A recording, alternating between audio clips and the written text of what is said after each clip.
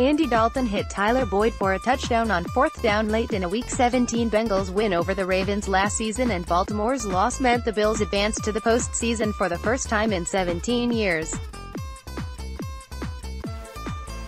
Grateful Bills fans began sending in donations to the donation. Dalton and his wife Jordan started to provide support to ill and physically challenged children in Cincinnati and Fort Worth, Texas. Those two cities will be joined by Buffalo this year. The Daltons posted a video to their social media accounts saying that the foundation will be making a donation to the Roswell Park Comprehensive Cancer Center in Buffalo in honor of the support, some $415,000, they got from the city.